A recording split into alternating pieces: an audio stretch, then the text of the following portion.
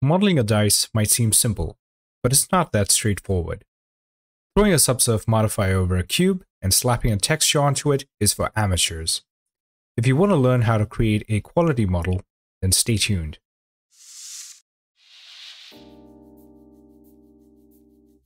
So I'm going to start off with a cube. I'm going to tab into edit mode and select all the faces. I'm then going to go ahead and inset it. Now, you're not going to see anything happen, and we need to expand the box that we have here and check individual, and then you're going to see the individual faces basically inset. Now I'm going to set the value to 0.1, and I'm going to repeat that so we're insetting twice. Once I've done that, I'm just going to tab back out, and I'm going to add a subdivision surface modifier to this. So let's go ahead and do that, and shade smooth as well. Now, doing this is going to give us the basic shape of a round face dice. Now that we've got the basic shape down, let's head on over to the modifier tab and ensure that we have our level set to 3. Now we're going to go ahead and apply this. So once we do so, we're going to tab back into edit mode. Now you might have the urge to use booleans to create the pips, but you need to refrain from doing so. We're going to model the individual pips with proper topology. So let's go ahead and switch to our front orthographic view and zoom in. Now I'm going to select the faces right here. So you can see the T vertex that we have here. Right after that, we're going to select the first 4 faces. So let's just switch to our face mode and select that. Now I'm going to go ahead and select all the corners that we have here. So this is going to be the face with 4 pips. So once I've gone ahead and done that, I'm just going to go over to Loop Tools and select Circle. So it's going to circularize the vertices that we have there. So once I've done that, I'll then move on over to the top face. I'll select this and I will say Circle. And I'll go ahead and switch to the left side, select these 4 corners. Again, it's right after the T vertex that we have here. And I'm also going to select the middle set of faces right here and say Circle. That's going to be the face with 5 pips. Then let's go on over to the back side. Now with the back view selected, I'm going to select the faces right here, the set in the middle and the one in this corner, and I'm going to repeat it by hitting Circle. Now let's move on to the right hand side and select these 2 corners right here, then repeat the function. All right. So now we have to move on to the bottom, and let's select this one right here, and these 2 sets right in the middle. And let's go ahead and circularize it. All right, so now that we've done so, you need to ensure that these edges are actually lined up properly. So let's go ahead and do that. So I'm just going to dissolve the edges right here.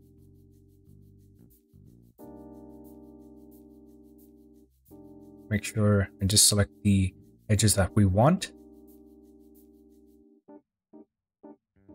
And do a limited dissolve. Once I've done that, I'm just going to go ahead and connect these.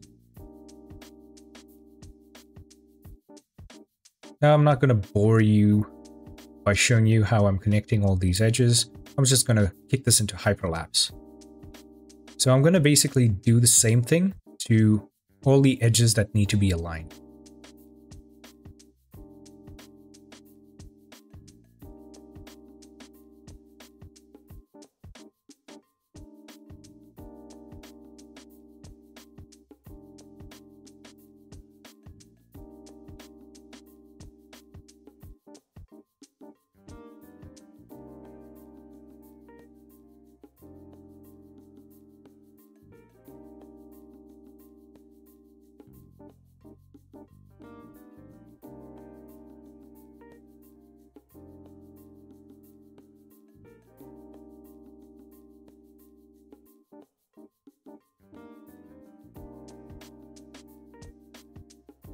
Alright, so now that we've gone ahead and aligned all our edges, we need to ensure that all the pips are of equal size. And in order to do so, we need to come up here and select face area. This way we'll be able to measure the set of faces and ensure that they are equal in size. So I'll just check the face area of the faces that we have here. And I'm going to now scale the faces that we have in the middle to match the ones on the corner. So let's go ahead and do so.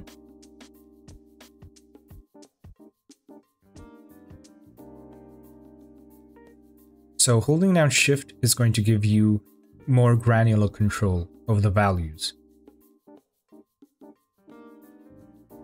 So let's go ahead and do that with the face on the top.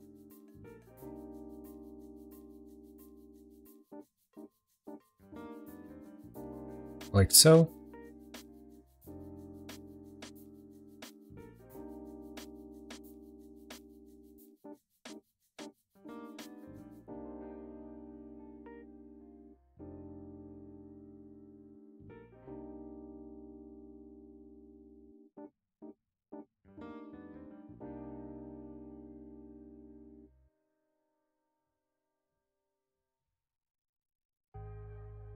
So now that we've gone ahead and made sure that all the pips are of equal size, we can go ahead and turn off the face areas. And now on the side which has 6 pips, we need to make sure that these are actually aligned. So let's go ahead and turn vertex snap on, then align it like so. Select the faces, just align it to the verts in the middle. So now that we've got this down, we need to rotate the face with 6 pips at a 45-degree angle. So let's go ahead and do that now. So let's go ahead and select the faces in the middle and grow our selection. I'm going to grow it a couple of times and separate our selection. After doing so, I'm going to rotate this on the Z axis. So selecting the new object that we just separated, I'm going to rotate on the Z axis by 45 degrees. And once I've gone ahead and done that, I'm going to select both the objects and combine them. So now that we've gone ahead and done this, we can go ahead and merge our vertices. So I'm just going to come over here to this icon right here and go to Options and select Auto Merge. So select this and start to stitch them together. Now, once again, I'm going to kick this into hyperlapse because it's going to be really boring to watch me stitch edges together.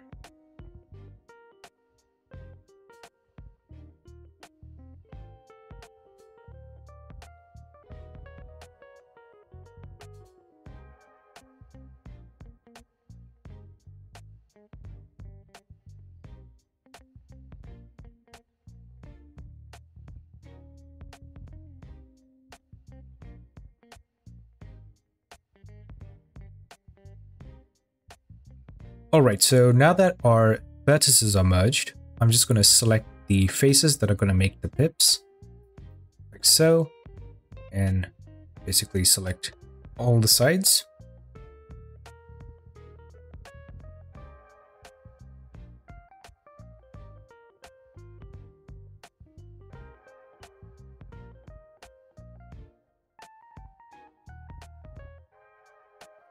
And just make sure that I've selected everything. And once I've done that, I'm going to go ahead and outset this time. So go ahead and uncheck individual, select outset, and change the value to 0.01. Now make sure that we don't have any intersecting faces. Well, once we've gone ahead and done that, let's select the verts in the middle. And we're going to push this towards the middle. So let's go ahead and hit G on the keyboard and push this back by a value of 0.1 in the negative direction and accept that. Now we'll go ahead and select these right here, push this back on the y-axis by 0.1 again, and basically do the same thing for all the pips.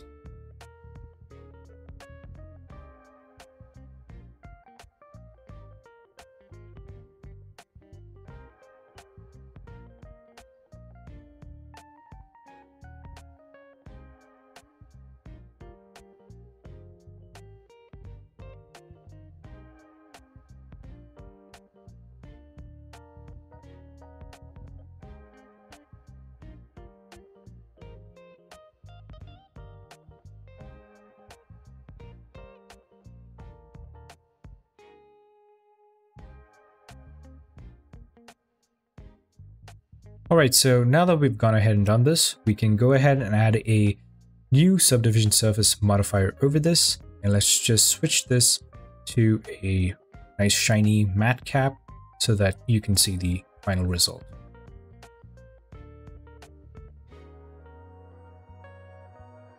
So everything looks a-okay, and this is basically how you go about modeling a round face dice with proper topology. If you'd like to get your hands on the project files for this tutorial, you can do so at the link provided in the description. Next, we'll take a look at how to model a dice with beveled corners.